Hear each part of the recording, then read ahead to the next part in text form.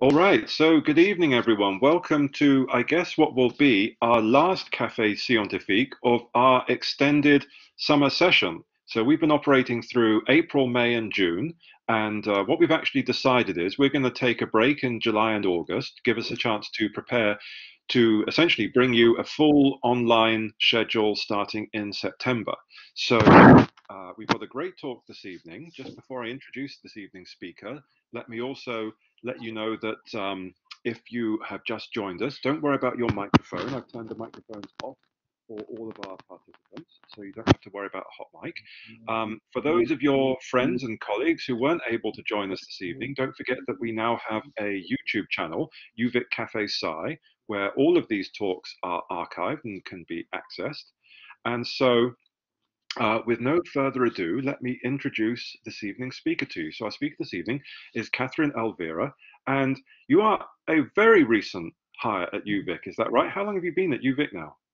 So I started January 2017, so definitely recent, but not, not in the last year or so. It feels like last year. Time Yeah, when you're having fun. I'm glad it all still feels so new. So Katherine is going to be continuing our series of health-related talks we've had over the past couple of months. She's going to be telling us this evening about modeling the gut on a chip for drug discovery. All yours, Katherine. Fantastic. Well, thank you for coming. I know this is a much more awkward format than the normal Café Scientifique, but I just wanted to highlight that I do think that there is one advantage to doing it this way, and hopefully you'll see that through my presentation. And that is that, as you will see, most of the data we gather in my lab is actually a video format. So, of course, in the normal Café Scientifique format, you wouldn't be able to see this, but hopefully that will be a nice advantage to doing this online now. So, as John was saying, I'm going to tell you about the gut and how we can build a model of that on the chip and how we can use that to help us develop drugs, hopefully, and faster. So there are three major things I want to tell you about today. The first of is like what is a lab on a chip, or what is a microfluidic chip. The second one is how do we make our chips, because actually it's really hard to visualize what we do if you're not in the lab with us. Next, we're obviously going to talk about building these bespoke artificial cells and tissues on a chip and how we use that for drug discovery. And finally, I'm going to talk about beer on a chip. It's literally going to be one slide really fast, but it's a cool new project that we're doing at the moment with Phillips Microbrewery here in Victoria. So I thought that would be a fun thing to add to the end of this presentation. So what is a microfluidic chip? So I'm going to explain this in a couple of different ways because, as I said, it's kind of hard to visualize. And the way I visualize it is that if you kind of remember back to the days when you might have been in a chemistry lab or in high school in some kind of lab setting, or you kind of visualize yourself doing cooking in the kitchen or something like that, what you're realistically doing is that you're using your hands to manipulate glassware or a glass in the kitchen or a measuring cylinder or a measuring jug in the kitchen to mix together what you need to do to be able to your reagents or your ingredients to be able to do make your final products. I'm kind of using language here from the kitchen, but also from the lab. Okay, so in a traditional chemistry lab, we usually use something that's made out of glass, and it is usually usable in your human hand. And you're usually working on scales that are around, I don't know, a few hundred milliliters of your reagents. Now, if you have more of a bio background or biology or biochemistry background, or if you're kind of interested in those forensic science TV series, then perhaps what you're more familiar with is this next image that I've just put up. So this is a 96 well plate. It's plastic because in biology or biochemistry labs, you want it to be disposable, so you don't have to worry about cleanliness. And what they've done here is that each of those little holes or plates that you see in that 96 well plate is a separate reaction. So you've really, decreased the volume size. You're working on, the microliters to perhaps someone of 1 milliliter volume. You've also changed the material so that it's cheap and disposable, i.e. plastic.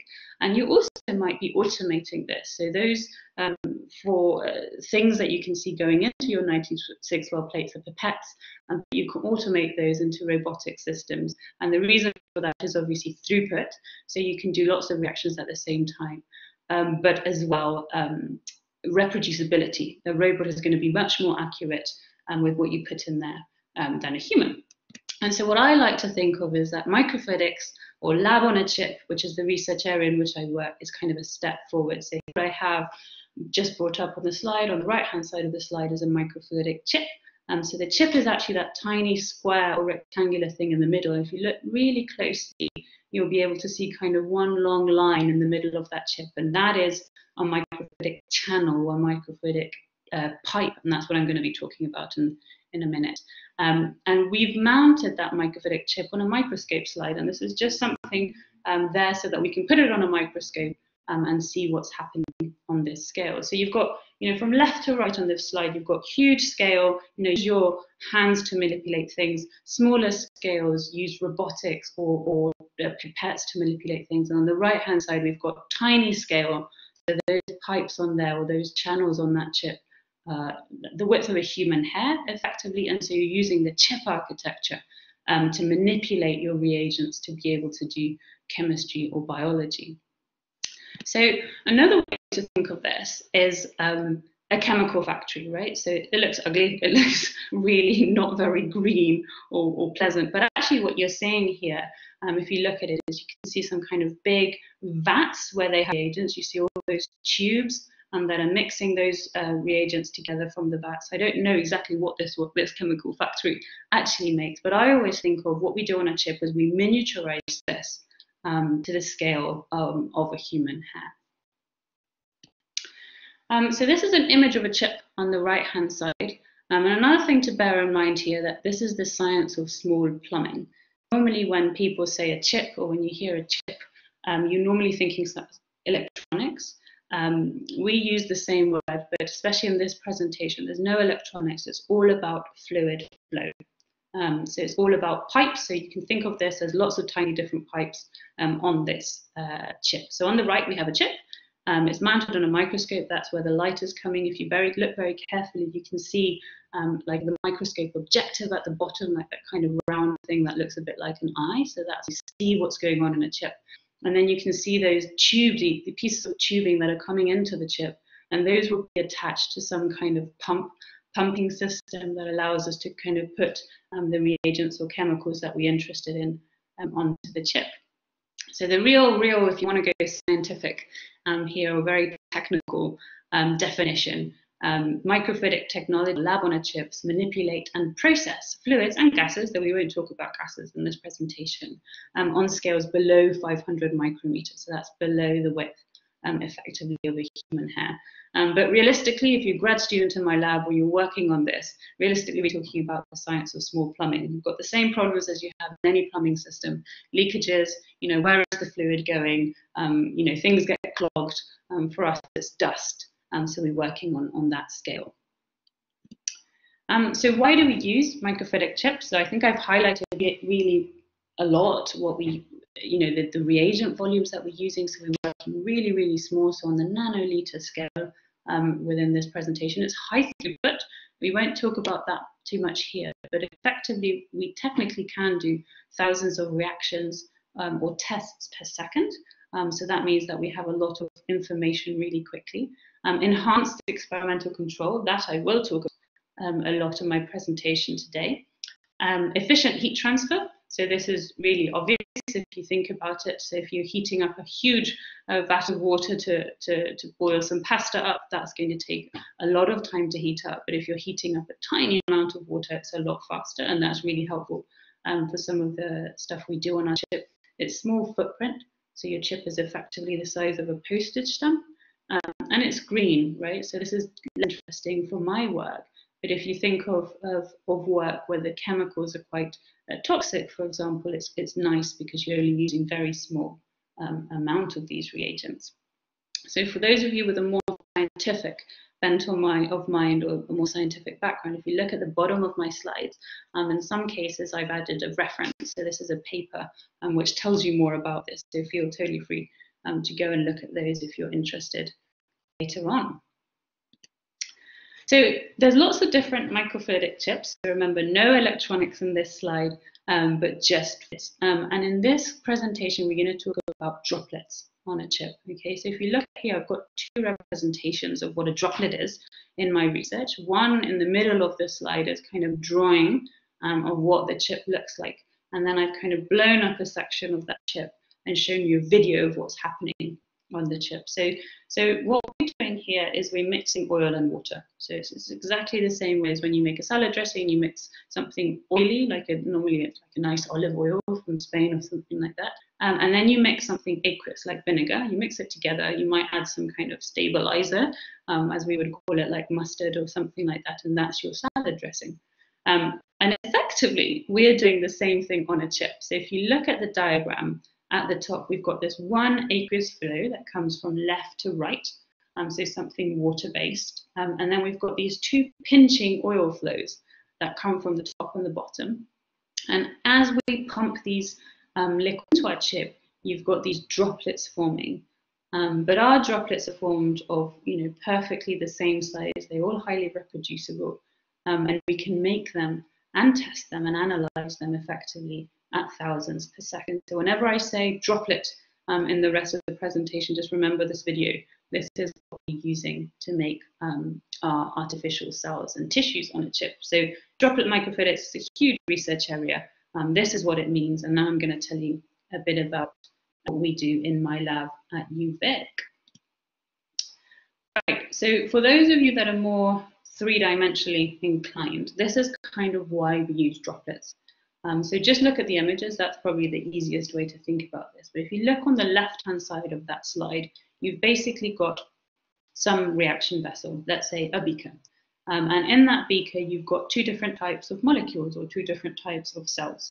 So those are represented by the little round things and the little triangles in there. And that's great. So you can do measurements on that, or you could do tests of antibiotics on that if they're cells or whatever. But realistically, you're getting data from all of the things that are in that reaction volume or in that beaker.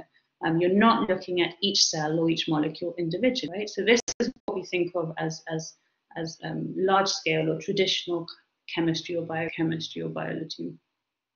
In the next image along, so the second from the left, what you can see there is a representation of droplets, right? So we've taken that reaction volume and we've split it up into droplets, but these droplets are tiny, as I showed you before, and that means that you can put one cell or one droplet or a few molecules, one cell or a few molecules in each droplet, and hence you're basically compartmentalizing. And instead of putting effectively one into a huge volume, like imagine you put one cell into a beaker, that's the scales are huge there. You're putting one cell into one small droplet, and then you can kind of see it and control it easily. And so the next image, the third one from the left, is showing that. So you kind of, each of your droplets has a content that you can look at.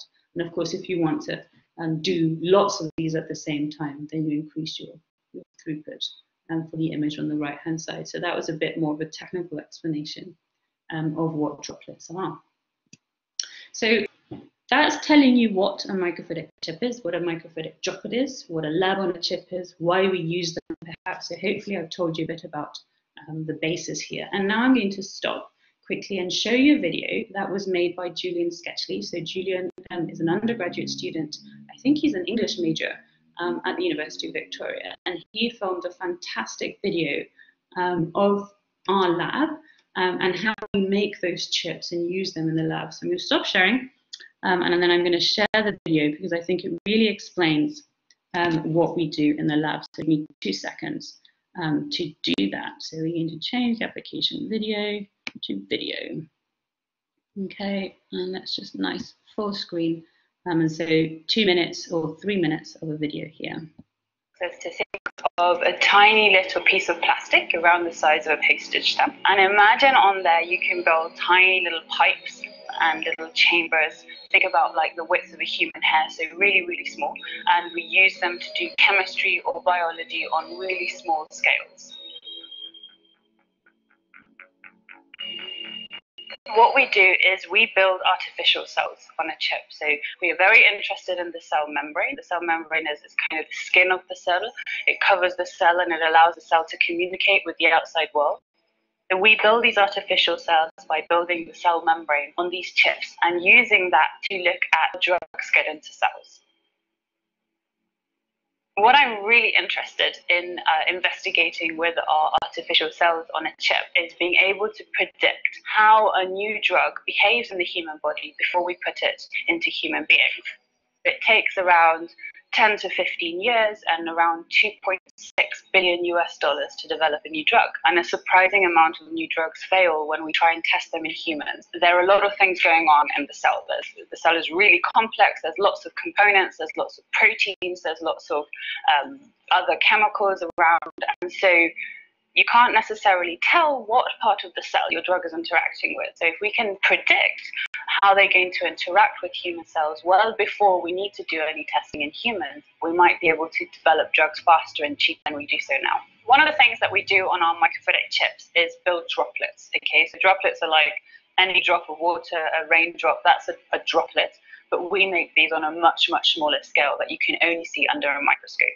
We do that on a chip and at really high throughput. So that means thousands of these droplets per second. So then once we've made these droplets, we can add the molecules that make up a cell membrane. It gives us a huge amount of control over the chemistry and the biology that we do.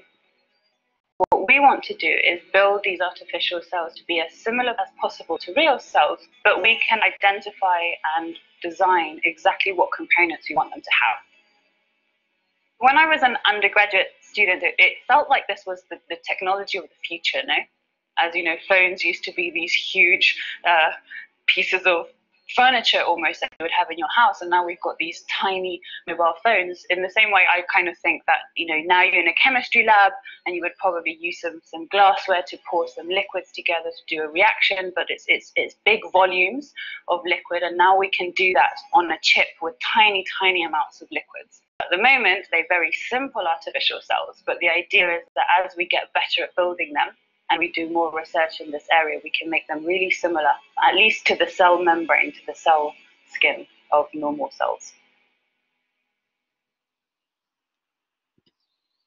Right, so that was a very introduction to what we do in the lab. Hopefully you saw me building or making an artificial a chip as well. Which was quite fun. Let me just go back to the presentation here. But also what you saw was a bit of the, or what I explained, I guess, more accurately, was a bit of the basis for what we do. So we build these artificial cells on a chip and these artificial tissues on a chip.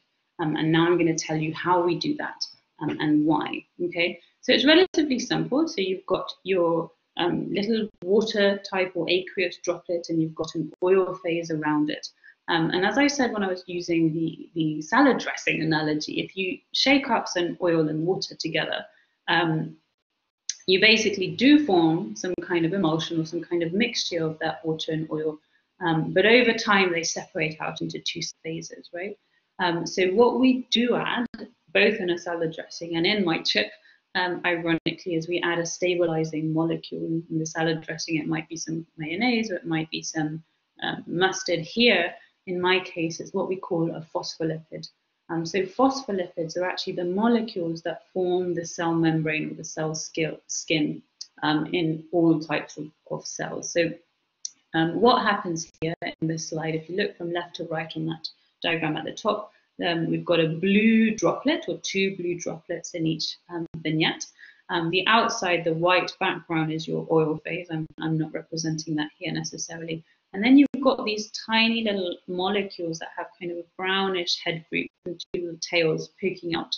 And they start to cover those droplets in a microfluidic chip. So that's what we call monolayer formation. So it's just one layer of those phospholipids form on the surface. And they do this because your head group, the round bit, really wants to be in a water phase, and your tail groups, the bits that stick out into the white background, really want to be in your oil phase. And so when you've got that full monolayer formation, we use our chip to bring those droplets together, as you can see in the video at the bottom of the slide. Of course, there you can't see the molecules, right, because they're so small, but we're representing them on the image above. And then you bring them together, and you dib formation. And a dib is a droplet interface bilayer. So you're forming a bilayer, two layers, at the interface between two droplets. So that was too technical and boring. That's totally fine. All you need to remember when you think of a dib or droplet interface bilayer is that you're forming a tiny section of the cell membrane. And if you look at the video at the bottom, you can see that as those droplets touch, they almost kind of glow where they touch. And that is basically a really good sign that you're forming an artificial cell membrane between two droplets. So this is actually work that I started during my PhD. It's not what my PhD was on. This was kind of a separate project that just was really interesting I wanted to work on. And we made a really, really simple chip to build these artificial cell membranes, or DIBs, or droplet interface bilayers, in almost like three-dimensional ways if you look at that image on the top left. And the other beautiful thing of these DIBs, okay, if you think about it, is if you have two droplets and then the artificial cell membrane in between them, is that you basically have a donor compartment on one side of the artificial cell membrane and an acceptor compartment on the other side. So if you look at those images on the right-hand side of the slide, that's effectively what I'm showing there. So we've got 4 droplets in each of the columns. It's the same droplets. The left-hand column is kind of what we call bright field. So that's what you'd see if you just look down the microscope. The right-hand column is a fluorescent view. So it allows us to be much more sensitive to where those fluorescent molecules are. And so what we've done in those images on the left-hand side is we've got alternating droplets. So there's a bit of a yellow one, and then a kind of whitish bluish one, and then a yellow, whitish bluish one. So the yellow one means that we've dosed, fluorophore, something, a dye, effectively, in there. And then we're looking at how that dye goes through that cell membrane into the empty droplet on the right-hand side. And so we've got 2 of those. If you look at the images that are effectively black and white on there, you can see that at the top image, there's kind of no dye in those empty droplets. But as time goes past, so over the course of 20 hours, you can see that dye percolate through that artificial cell membrane, so through both of those artificial cell membranes into the empty droplets. And this is the core technology that we use in our lab, is this idea of building artificial cell membranes and then being able to see how much goes through them.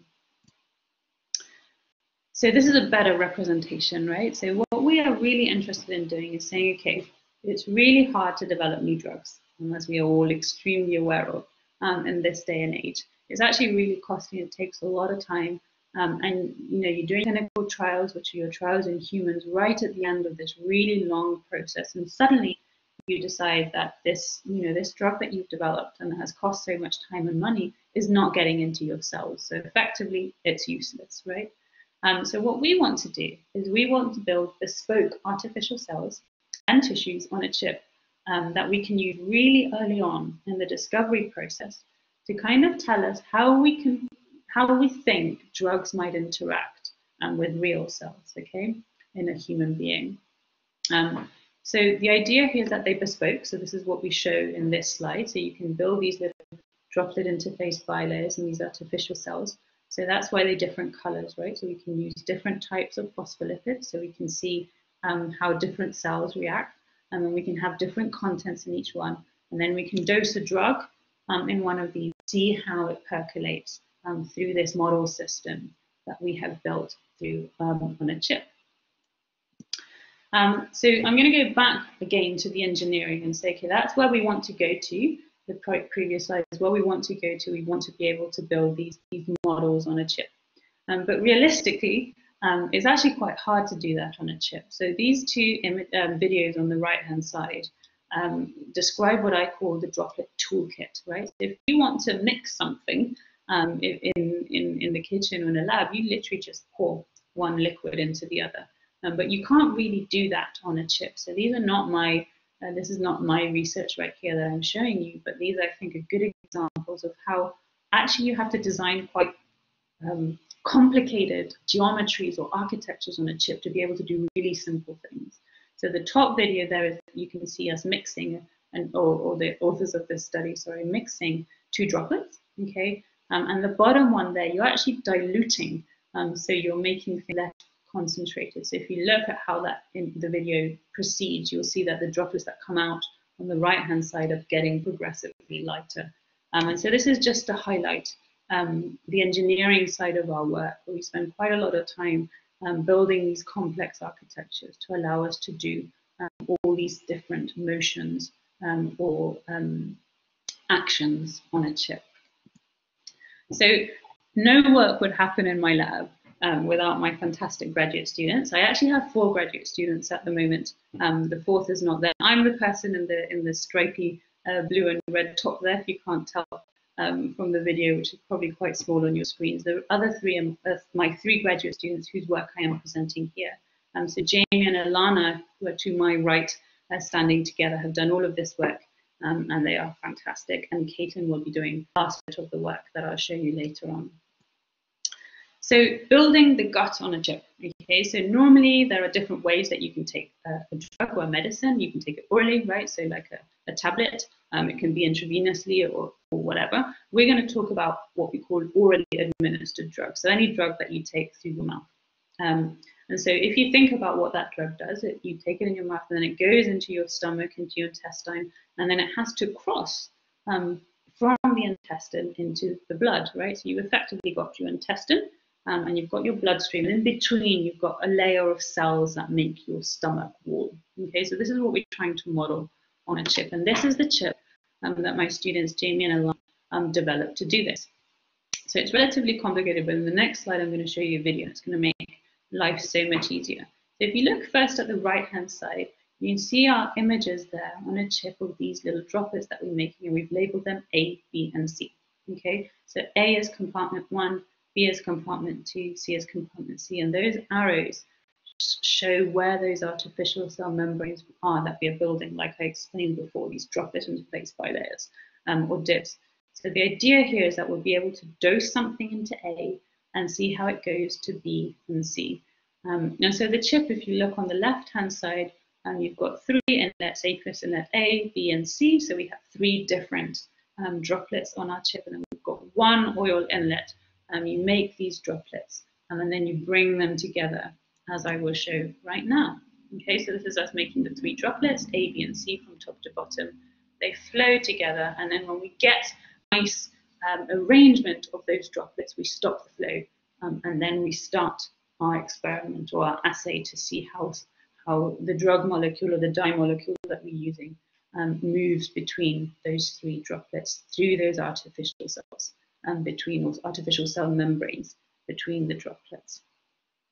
So if you look on the right-hand side of this slide, that's the image that I showed you before, right? We want to be able to have 3 different droplets that show 3 different aspects of this system. On the left-hand side is effectively the experimental version of that. And when we're modeling the gut on the chip, this is what we're doing. Okay, so our top droplet models the gut, and that means that we're using the similar conditions that you would find in a human gut. So, for example, pH, so how acidic it is, but also the concentration of salts, because that's quite important for how drugs behave in a human. So that's our compartment 1, our top one. The middle represent an intestinal cell, so the cells that make up your intestinal wall. Okay? And this, again, the interior of that droplet mimics those pH or those acidity conditions and the salt conditions found in cells.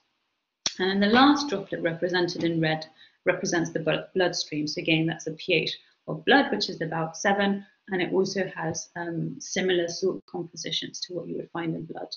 And then in the top one, in the grey droplet there that represents the blood, we've got some little black squares that represent our dye molecule that we're using to test the system.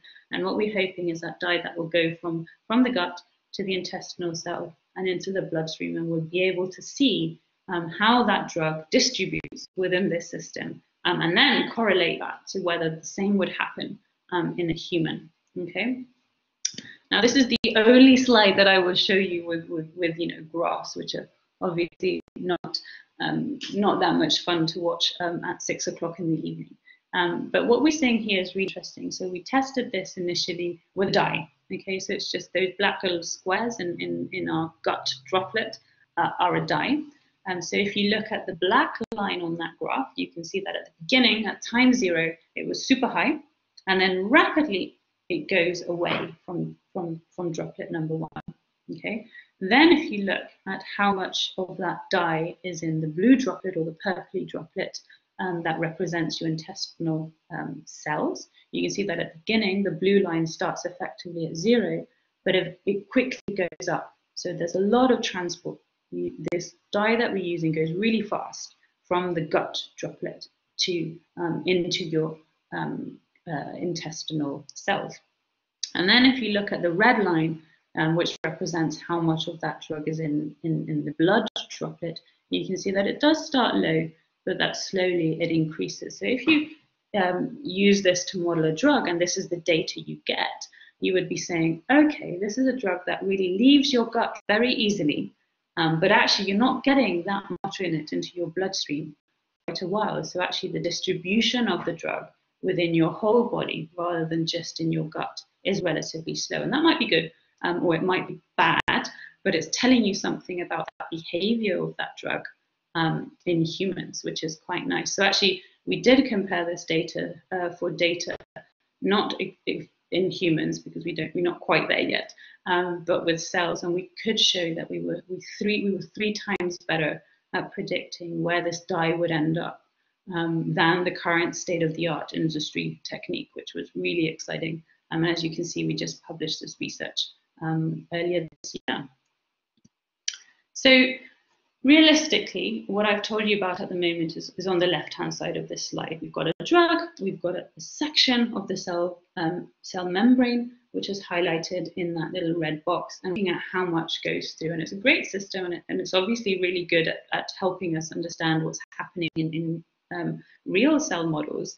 But realistically, a cell looks much more like that image on the right-hand side. Okay, so you've still got that bilayer the whole way around the cell, rather than our bilayer section on the left-hand side. But you've also got loads of other things in the cell wall, and that's completely ignoring what's within your cell, right? We're just looking at that first barrier for the drug to get into the cell, which is effectively the cell membrane. So I've highlighted some things there. You've got lots of different types of proteins there. You've got lots of different types of lipids. You've got cholesterol.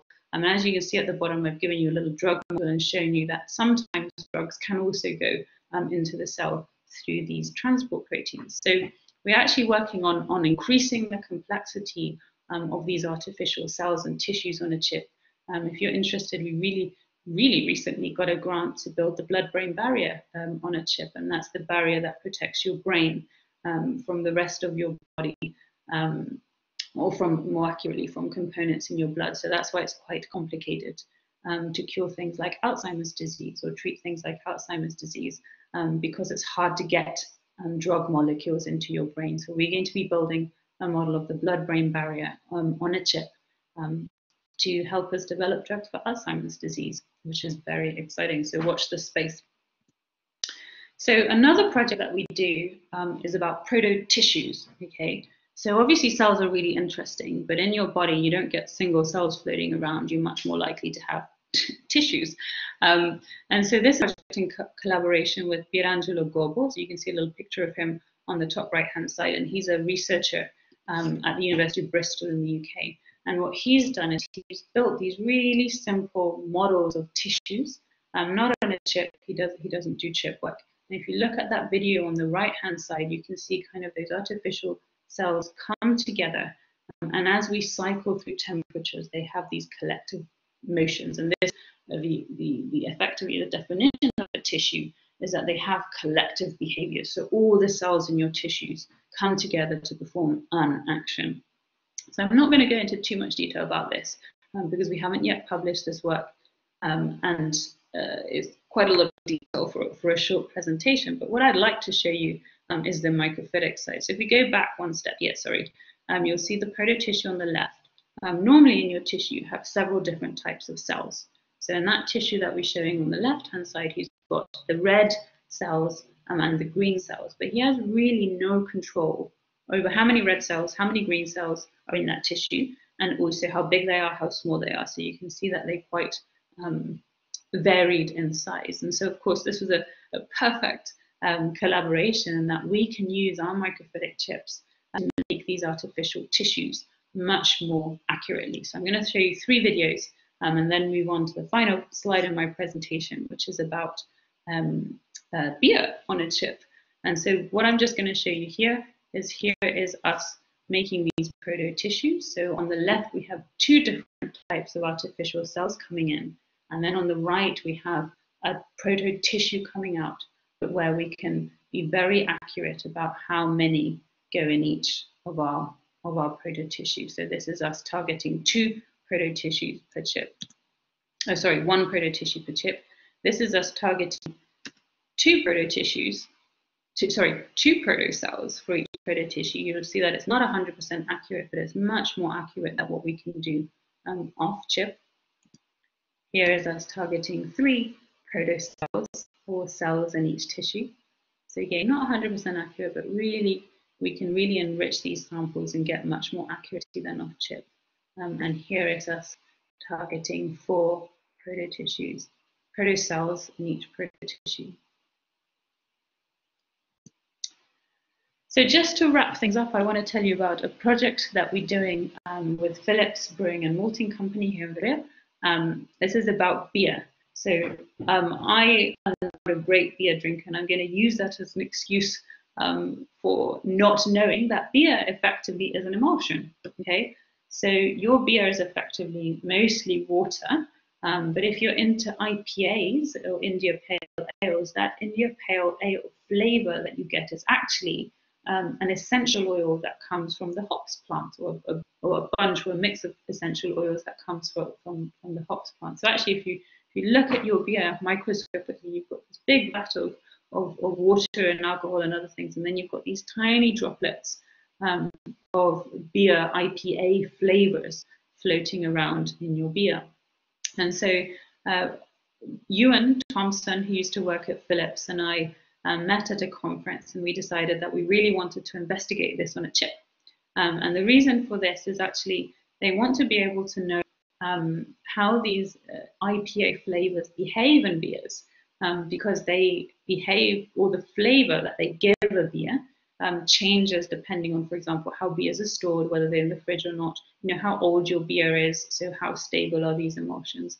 And the other reason why I'm really proud of this project is actually Jaleng, Katie, who's in this photo, and Danielle, who have done this work, are all undergraduate students at UVic. So they've been doing their honour thesis in my labs over the last couple of years, and they've done all of this research.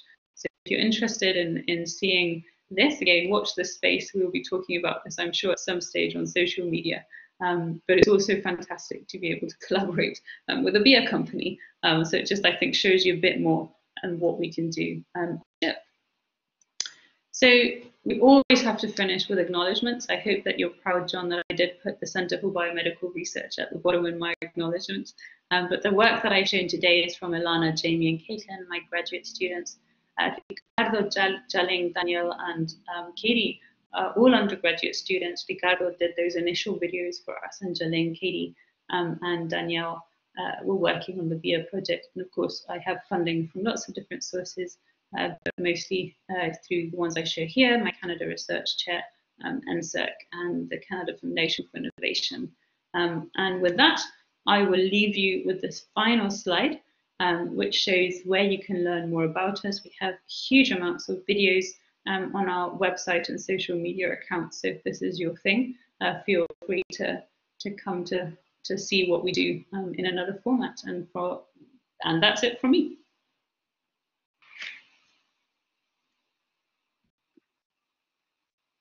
All right, thank you, Katherine. What a wonderful talk. And before I invite people to start asking questions on the chat, we have a tradition at Cafe Sci online that we do virtual applause with the audience all raising their hands simultaneously. So let's go for it, everyone. Let's show our appreciation for Katherine's talk. Wonderful job, guys. I know I can always count on you. So, what I will also let you know is if you don't know as a participant, if you go to the little magenta tab in the bottom right, click on that, and then you'll see at the bottom of that new sidebar that opens up a little speech bubble. That's where you can type in a message into the chat function, and we'll all be able to read that. So that's how people seem to prefer asking questions. So if you have a question for Katherine, please get typing away. While you're doing that, I was just going to ask a first question, Catherine, if I may. And Sure. it really seems like you have, via this technique of microfluidics, there is a huge biological landscape that is available to you to investigate. And my first reaction is how daunting that must be. And it's like, going to a Canadian national park for the first time. How do you choose where you're going to go, where you're going to explore? What kind of guides you through that process? Okay, so you did have to start with the complicated questions, didn't you? No, so that's a great question, and I just want to say that that idea of everyone raising their hand as applause is really effective, actually, because I've been in a lot of these online lectures, and it's very one-sided, right, from the presenter's point of view. So thank you for taking part from that perspective. Realistically, I think we start with what will give us an answer. It's a very boring answer to your question effectively. We start with something that will give us an answer that proves that this is a valid model, if you see what I mean. Imagine we decided to do something extremely complicated, and then it really doesn't predict how a drug behaves in a human, then we've kind of lost a lot of opportunities for problem solving along the way. So we tend to do something very simple, so something that is orally administered is very simple, something that goes through the cell membrane rather than through a protein. It's a lot more simple than adding proteins to this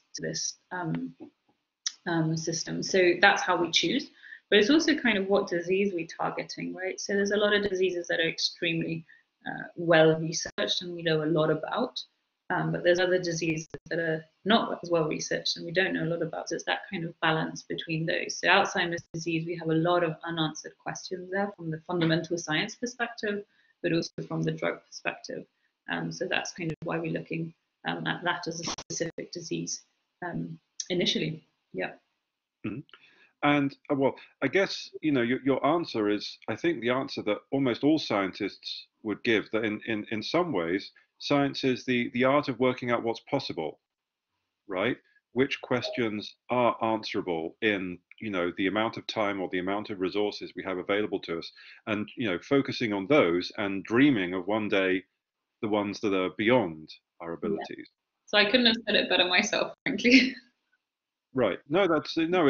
Well, I only say it like that because that confronts us all, right? Mm-hmm. Especially when we're, at the stage in our career where we have to do a new thing, which is actually plan research programs for the next 3, 5, 10 years. This kind of approach. I have to say I'm pretty lucky from that perspective because the New Frontiers grant is actually a grant there's a new granting system. I don't know if you've come across it. I'm sure you have. Right. No, okay. It's a new grant system from the Canadian government to fund high risk, high reward research. So it's high risk in that actually, it's relatively blue sky, the things that we're doing in that grant, but it's also high reward. So, if we get this working, it could tell us a lot about something we don't know a lot about. So that's a really great program.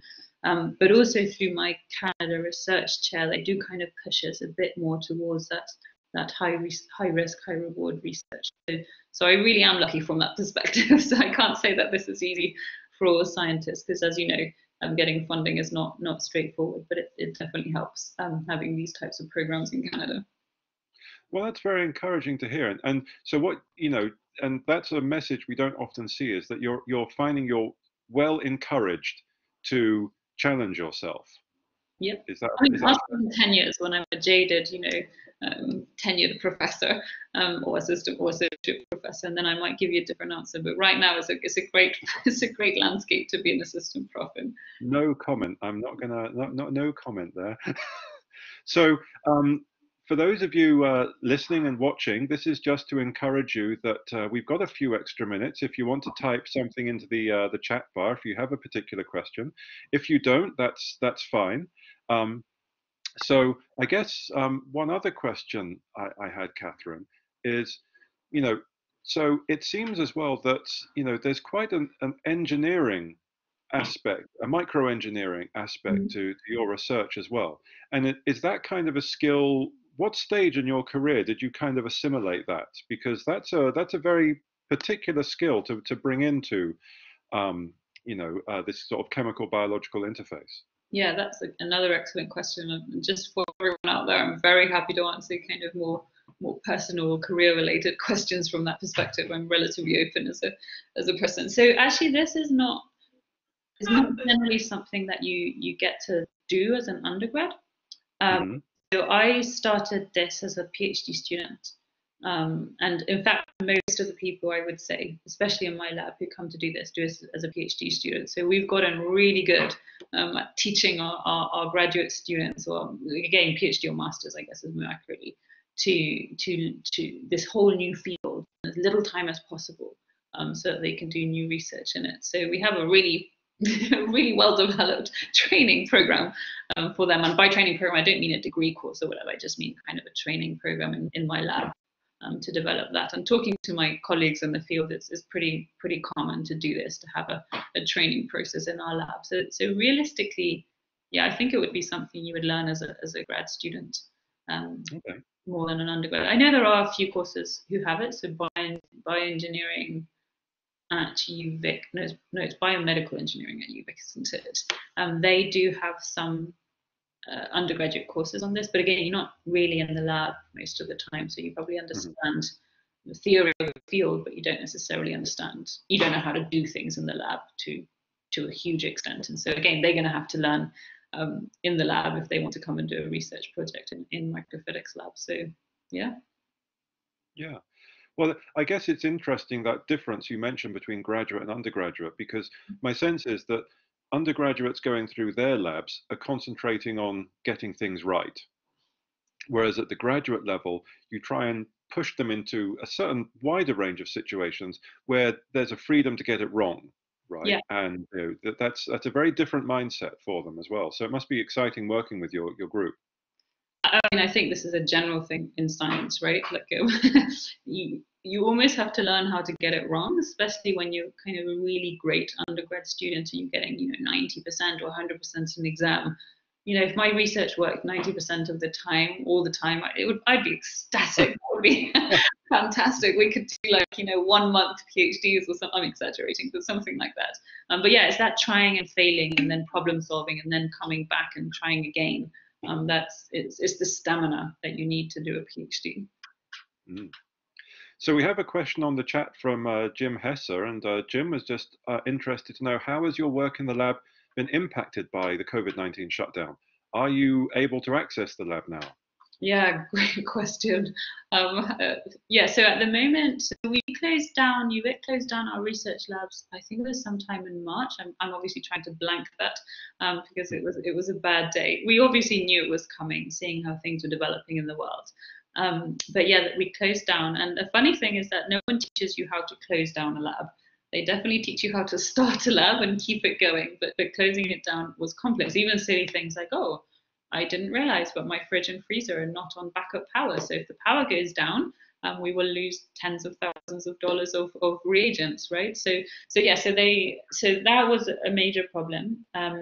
Phase one reopening of labs was June 1st. So we've actually been back in the lab a couple of weeks, but only one of my graduate students. So at the moment, my group is 4 graduate students, 1 undergraduate student, and only one of them has been able to be in the lab. And then hopefully from July 1st, the rest of them will be able to go in, but we will have to be physically distanced in the lab. So we spent a lot of time as faculty members trying to sort out how we can keep them safe in the lab, right, and separate. And I have to say, for us, it's not been as bad as for other groups.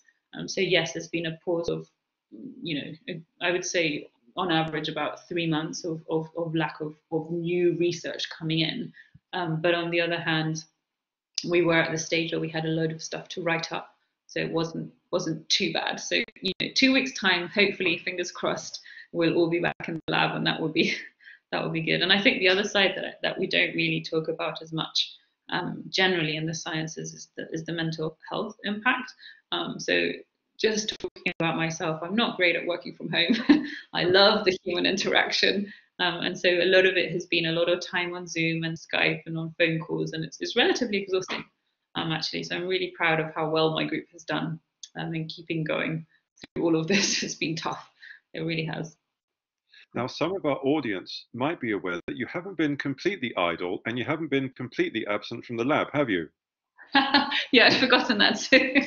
Yeah, so being chemists, we decided to make some hand sanitizer. We gave our first batch to Vancouver Island Health, and I think we made 3 batches in total. I was involved in 2, and the second batch went to UVic, obviously, for Wendy Aiken. I don't know what we did with the third batch because I wasn't as involved. But yeah, if you go on my social media, on my website, you'll be able to find links to us making hand sanitizer in super fast videos in the lab. And I have to say, normally you wouldn't allow professors into the lab because we've been out of the lab for so long that graduate students wouldn't trust us with equipment. But during lockdown, it was only us that was allowed in for COVID specific work. So we were making some hand sanitizer. Again, I do stuff on the scale of a human hair, and this was doing things in the scale of beer buckets. So we had actually the vats that we used were from a local brewery to help us mix, hundreds of liters of this hand sanitizer. So it was really good fun, actually. Hard work. Yeah, but for those of you watching who haven't seen those videos, I guess if you Google something like UVic hand sanitizer, they're great videos, as you mentioned, the time-lapse videos of you all working in the lab. Yeah, they were quite fun. So before we thank Katherine finally for this evening and all go our separate ways, let me just let you know as the audience what to expect over the next few months. So let me see, what have we got? We've got July, we've got August. We're going to be taking a vacation, July and August. You're not going to hear from us at all. We will be back with our completely usual schedule in September. Everything is going to be online as we move through 2020 into 2021. So we're going to continue this model. Unfortunately, we don't anticipate being back at Herman's Jazz Bar anytime soon. But I hope that all of you agree with me as well that the past 3 months have been a wonderful experience. And I'm looking forward to being back with you guys in September. So as we go our separate ways, let's perhaps all raise our hands one last time and say thank you to Katherine for a wonderful presentation. I think we all enjoyed that. Thank you very much, Katherine. Thank you so much for coming. That was really good fun.